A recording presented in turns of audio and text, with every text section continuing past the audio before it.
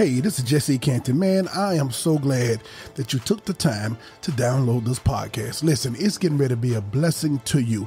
It is power-packed full of wisdom. Listen, as you hear this episode and maybe you want to be a blessing to this podcast, well, you can hit me up on Cash App. Type in Jesse E. Canty, Jesse, the letter E, Canty, with the $, of course. And you can be a blessing. Anything you give will be appreciated. I thank you, and I pray that nothing but God's blessings and his best be upon you. Take care. Hey, this is Jesse Canty with another episode of How Bad Do You Want It? The year is 2021. You came into this year with a lot of goals and expectations and passions and new desires, but you have been getting hit with one thing after another. With this episode, I want to focus on how to overcome life's hurdles and obstacles. Can we talk about it? Yeah, man. Let's go. Man of wisdom, man of wisdom. From the pulpit to the podcast, from the pulpit to the podcast, to the podcast, yeah. Jesse Canty. Pursuing my destiny. Pursuing my destiny, yeah. Tell me, how bad do you want it? How bad? Tell me, how bad do you want it? This is Jesse Canty with the episode, another episode, number 50. Man, this is number 50. Let's get applause. Yeah, man, 50 episodes. And I thought about it, man. I said, what episode do I want to do? I asked the Lord on the number 50. And I heard it so clearly and it just jolted through my spirit. Get in there and talk about overcoming life's hurdles and obstacles, because this is a subject that everybody can talk about and everybody needs to hear. So it's going to be some basic things, but we're going to encourage you on this one right here. So let me pray right now. Father, in the name of Jesus, I ask you right now that you lead me and guide me, God. Help me be effective the way you want me to be. Help me, God, to hear your advice more than anybody else's. We thank you right now. I give you praise, honor, and glory. In Jesus' name I pray. Amen. Listen, I'm going to be a little bit more straightforward in this one, even pertaining to that prayer I just prayed. I'm going to be a little bit transparent on that. Now, first of all, it's just right here, overcoming life's hurdles and obstacles. As I talked about it every new year, everybody comes, most people now, some people have been through the storms and the rain so much to where they don't even make New Year's resolutions. I am not against New Year's resolution. A lot of people are. I believe that if you failed in the past, you should still try again. I believe that you should stick to resolutions, basically coming to the word resolve. You need to find out how to improve in life. I believe that everybody should set life goals. I really do. I mean, life goals. One of the things that God have really called me to do at this day and age, I am right now. So the people who are listening, and I'm doing it. You can be out of this country. You can be somewhere in United States. It could be distance mentoring. I am starting up a mentoring program, and I'm excited about it, man.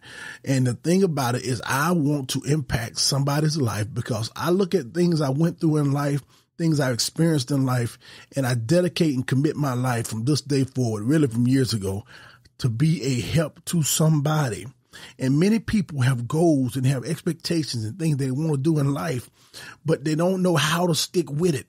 And they don't know how to overcome the hurdles and the obstacles, because life will throw hurdles and obstacles at you.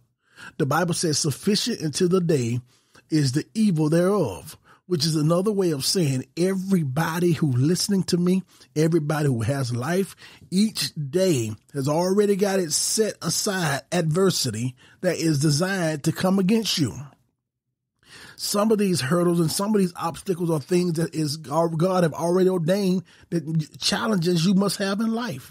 Some of these hurdles and some of these obstacles are things that we kicked over in our way, and they wasn't supposed, we're making life harder than what it should be. And we need to be aware of those things as well. But even through it all, God will help you finish your course and finish your race and be successful in life. So the thing I'm talking about, even as I prayed the prayer and I said, help me to hear your voice, God, because I don't care what it is you go to do. And I'm telling you the truth right now. if you go to do something, you got to be careful who you listen to. Excuse me. Guard your ears. You hear me? Guard your ears. Guard your ears, because there'll be people that's speaking into your spirit or trying to speak into your spirit that don't see your vision or that don't know your assignment. Anybody who don't know your assignment and don't see your vision, turn their volume down, because it's God that gives you the assignment. He's the only one that knows your course. How can you know my course, know my turns, know where I'm supposed to be in my life, and you still trying to figure out yours? It is impossible. We as parents sometimes try to do that with our children because we raise them and nobody knows them better than I do. You're going to try to control their life and tell them where they're supposed to be when you still trying to figure out your own life. I think that is a human proclivity or human tendency for us to try to control those or guide those a little in a strong way who we love and influence. We try to influence them in ways that really it's nothing but God should be influencing them. So sometimes what God would do, he would use hurdles and obstacles not only to guide you, but to build you. And if you're not careful, you will have, listen, I'm saying something right now. If you're not careful, you will have too much. Thank you, God. You will have too many people, voices in your head. I know what I'm talking about. I'm 47. I'm still dealing with it now, but I'm also hearing God how to maneuver and manipulate past it. And listen, if you got too many voices in your head and too many suggestions in your head, what you're going to find yourself trying to do is trying to please all of them silently and trying to be what they want you to be on the course that God put you on. Instead of clearing out their voices and do as Paul said, run your race. Finish your course. Put you some earphones on, some AirPods on your ear, and listen to what the Spirit leads you to do. Because one thing in life that I learned, you can't please everybody. People will get mad because they can't use you no more. People will get upset because you walked away from something that was making them feel comfortable. You have to do what God tells you to do. And I know we love suggestions and we love advices, but you have to bring it down to a minimum. Because if you don't, you're going to have the wrong people speaking into your spirit. And if you're not careful, they will not put you on your road to completing your assignment. They will keep you going in circles. So I want to speak to you. That's why I always pray now. I'm starting to pray more now. Let's say that way. God, even in this podcast thing, he told me to come from the pulpit to the podcast. He didn't tell me to come to the podcast and do what I did in the pulpit. Do you understand what I'm saying? So I have to let God mold me into what he wants me to become. The only thing about that, if you do what God tell you to do, I promise you're going to have some people or some voices that's going to probably disagree or try to offer their opinion on what they think you need to be. But you didn't hear the assignment that God gave me. You don't hear the voice that God is telling me what to do. So you have to listen to God. Now, with this, whenever you start to participate in what God told you to do, you're finding your path. You can expect all hell to break loose. From time to time, it's a book that I read. And it says that everybody is going through a life crisis every 3 to 4 months. You're either going into a life crisis or coming out of it. And saying that another way is everybody always face adversity in some trouble, whether it's losing a job, losing a loved one, diagnosed with some sickness or whatever the situation can be. Every 3 to 4 months, you're going to face something in life. That's, overall, that's what the statistic says. So what these things are, they become life's challenges is what I call them. Life's challenges wouldn't be called hurdles if there was no way to get over them. So when I call those things hurdles and obstacles, I'm telling you right now, I don't care what it is. It is a way to get over them.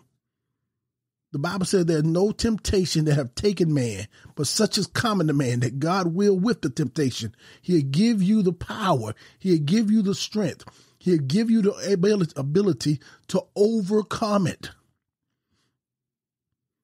The word Nike, the shoes that we sometimes wear, it means victory and it means overcoming. And it's a word that actually came from the Bible, to where we get overcoming and victory from the Bible. It's on the keel. So God will give you the ability to overcome every hurdle, every obstacle that life will put in your way. You got life that's going to, let me tell you the difference between life hurdles and obstacles and the enemy's hurdles and obstacles. Life hurdles and obstacles are things that, as I said, that's going to already come against you. Life will cause a 2-year-old child who's learning to walk to scratch up his knee. Life would tell you that where that 2-year-old child or 3-year-old child learn to run, he's going to fall and scratch up his chin. These are life challenges. Life would tell you that a 16-year-old, he done met a girl, he love her, and she going to break his heart, or he going to break her heart, and you're going to be experiencing it. That is life challenges. That's not something from the enemy. That is life challenges. I can go on and on till you go to the grave. There are certain things that life throws at you that are obstacles, that are hurdles. There are certain things that the enemy would throw at you. He can use your enemies as well. He can use other things that can put things in your way that is assigned to destroy you. The enemy will always come at you with something to steal, kill, and destroy you.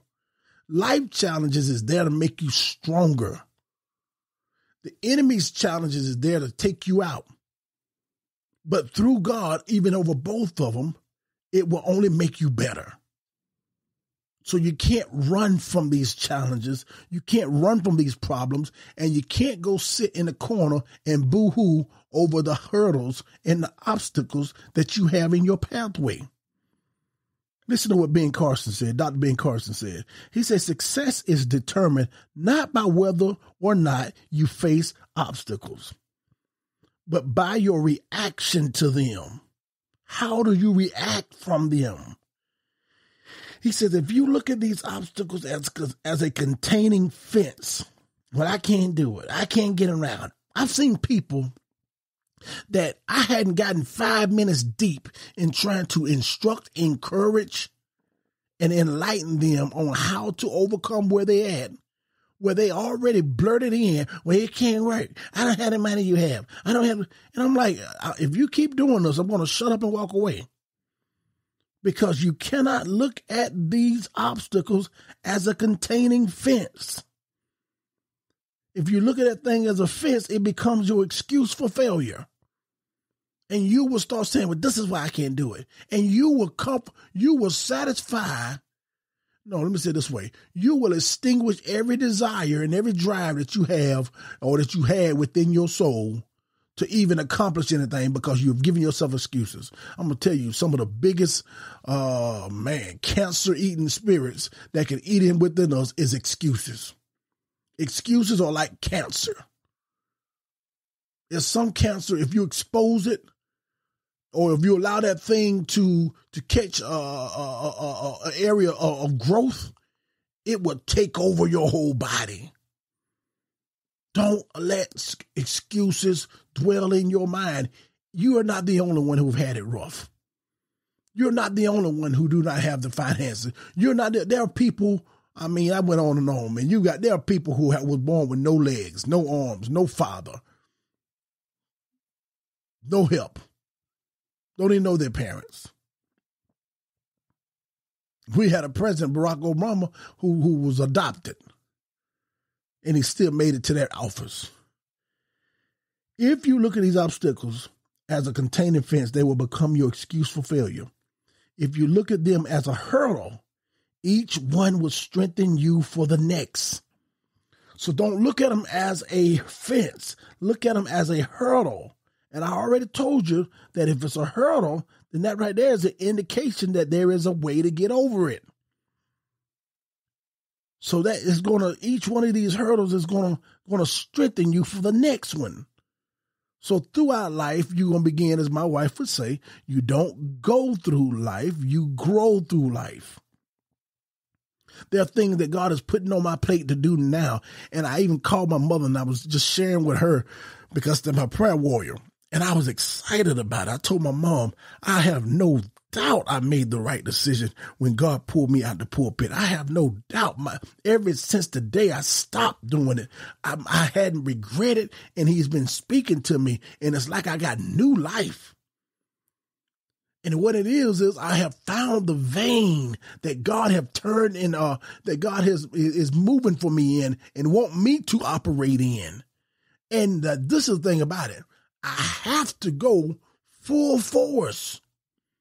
You cannot sit back and let the obstacles, because everybody got them.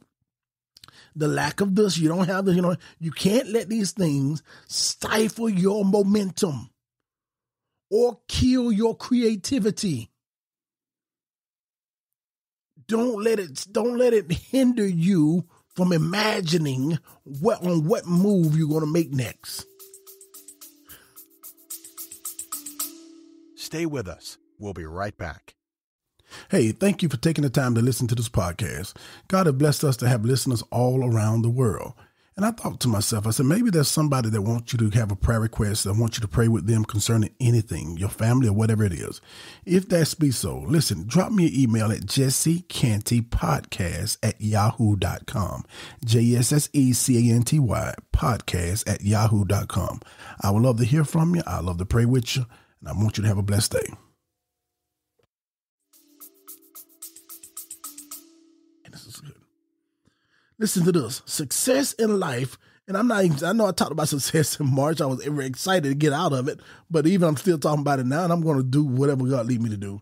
Success in life comes when you simply refuse to give up. You have to want it bad enough where I refuse to give up.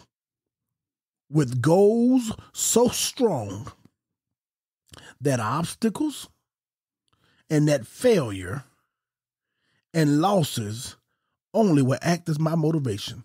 I decree and declare with my goals that God have given me in life so strong, every obstacle, every failure, every loss will only act as a motivation to me. So when we get to the place, and I'm talking about me and you, when we get to the place where we see our dreams manifested, where we see our assignments almost completed in what God given us, then we're going to be able to stand before someone, and when they ask us that powerful question, how did you get here? That's the thing I dream about the most. When they ask me, and I'm talking about through humility, how did you get here? What was your role? That's when I got to get me a book, another book, and put it in the book form so it can say more even after I'm gone. You begin to tell people the road you took because it's going to encourage and inspire somebody else. Success comes after you conquer your biggest obstacles and hurdles. That's from Steph Curry. Steph Curry said, after you conquer your biggest obstacles and your biggest hurdles, that's when you will begin to see something great break through for you. When something bad happens, you got literally 3 choices of what you're going to do. And one of them is not sit back and do nothing. You can either let it define you, or you can let it destroy you, or you can let it strengthen you. That's up to you. You choose which one you want. Get in when you fit in. I'm telling you now, your boy fit in on the last one. Either you're going to let what bad happen to you, you can let it define you, and I never would let it define me. And I'm not going to let people define me. I don't care who you are and how close you are to me. When I start hearing what people say about me, one of the greatest inspirational things that ever happened to me, when I made a mistake and I almost wrecked my whole life, when their words start getting back to me, When I start hearing people that should have been praying for me, P-R-A-Y, start praying for me, on me, P-R-E-Y.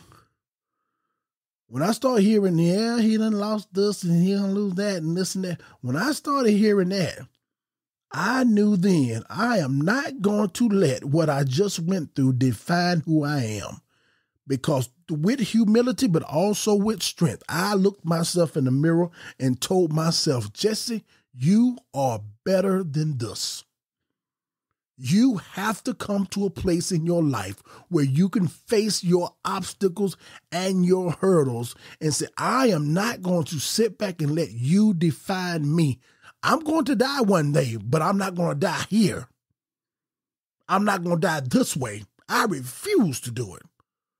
Don't let it define you. And I told myself, and I tell myself today, you are better than this. That's one of my motivations to keep living. That's one of my motivations to even to live better, to lose weight, to eat better, because I can't die here. Not like this. I'm not going to let it define me. I'm not going to let it destroy me, number two. No, I can't let it destroy me. I'm fighting for more than just me. I am motivated to fight for my legacy. That means what they say about me after I'm dead and gone and what impact I will make on this earth. But I'm fighting for more than my legacy. You should be fighting for more than just your legacy. The enemy not just trying to destroy your legacy only. He's trying to destroy every person that has been assigned to you to help. And there are people that you're going to help that you will never meet. There are people that you're going to help that you will never see, you will never even know. The enemy trying to destroy it all. Either you're going to let it define you, you're going to let it destroy you, or you're going to be smart and let it strengthen you. The greatest glory in living lies not in never falling, but in rising every time we fall. That's Nelson Mandela. The greatest glory in living lies not in never failing or falling, but in rising every time we fall. And the Bible says that a righteous man falleth 7 times, and then he get back up. That means if you're going to fall 7, then you get up 8. If you're going to fall 8, then you get up 9. You have to be determined that I am going to get up from everything I failed at. Jesus, since it's Easter time right about now, Jesus should have died on the whipping post. He should have died in Gethsemane. He shouldn't even made it up Calvary Hill. But he knew he had a goal in mind, and he wasn't going to let himself fall short of his goal. I'm going to die, but I'm not going to die here, because this is not where I'm supposed to die. So the obstacles, the things that's put in your life as hindrances, they are put in your way to see if what you want is really worth fighting for. Do you hear what I just said? The obstacles that the enemy or that God will allow to put in your way, they're there to see if what you want is really worth fighting for. I heard a wise man say this: how bad do you want it? That's why it's there. Is it worth you clawing for it? Is it worth you stretching out for it? In doing this, you're going to have to believe in yourself. And you got to believe in everything that you are. You got to know that there's something greater inside of you than any obstacle that's in front of you. You have to believe in yourself. You got to know who you are, and you got to know that there's something greater down inside of you than any obstacle in front of you. Some people don't want to hear this talk because we can over spiritualize things. Just pray. Just pray. I came boldly with a history of praying and still pray to God that prayer alone does not get you over obstacles. Faith without your works are dead. God wants to be strong, not just in you. He wants to be strong through you. And you have to understand that your obstacles do not have to stop you. If you run into a wall, don't turn around and give up. Figure out how I'm going to climb this thing. If you can't climb it, go through it. If you can't figure a way to go through the wall, then go around it. Find some type of way to complete your assignment. And I talk about assignment a lot. I don't believe you're supposed to be a person who walking around without life goals. What goals do you have in life? And as I encourage you here, you need to have, some of you may have to get you a mentor. Quit acting like you don't need no help. And I'm going to tell you this, when you get a mentor, it doesn't mean that he's the only one helping you or she. Truthfully, the mentor is being helped by you just as much as you are being helped by the mentor. The Bible says iron sharpens iron. So when you stumble in the road, somebody is assigned to help you so it don't become the end of your journey. Again, them obstacles do not define you, but what you do in spite of your obstacles. That's what's going to be your definition. That's what's going to define who you are. You have to be focused that you can overcome every hurdle. I know it's not easy. It is not meant to be easy. That's the beauty of it all, is when God tell you to do. And let me tell you this right here. I heard this before too. And listen to me clearly, because this is going to mess you up when I first say it. God will never ask you to do what you can do. No, I didn't mess up. He will never ask you to do what you can do. He will always ask you to do what you can't do. He'll look at a dead man and tell him arise. He'll look at a man who can't walk and tell him to get up and take up his bed and walk. He always asks us to do what we can't do, and then his power will do it through us. So, therefore, if you believe and understand that, God will always ask you to do something that's going to be very difficult or extremely hard for you to accomplish without his help. Therefore, Philippians 3:14 coming now. I can do all things, but it's only connected through Christ, who's going to be the one that strengthens me. If you're looking for an easy way to get to the place where you want to be in life, it's not going to happen. And if you find one easy way, it's not going to last. You have to go through something so you can stand in front of others and tell them what you experience, so it's going to sharpen them as well. But you got to have goals. I say this right here. God did not just put you here on earth to get saved, get filled with the Spirit, and die or wait to die and go back to heaven. That his plan is far greater than that. He has a place for you to be. He has people assigned to you. Even if you've never preached a message in your life, you've never started a church in your life, you got an assignment on your life. And life obstacles and hurdles is trying to dissuade you from even accomplishing it. But I'm telling you, you can be strong in the Lord and in the power of his might, and you can overcome every one of them. Let me pray for you. Father, I pray right now that this individual, God, not only find Christ, but also find who they are in Christ. I ask you right now, Father, that you enlighten them, that you strengthen them in every level, every facet of life, God, that you reveal yourself to them. I believe, God, I'm talking to school teachers, legislators, judges, parents, future presidents, probably, whatever the people are, God.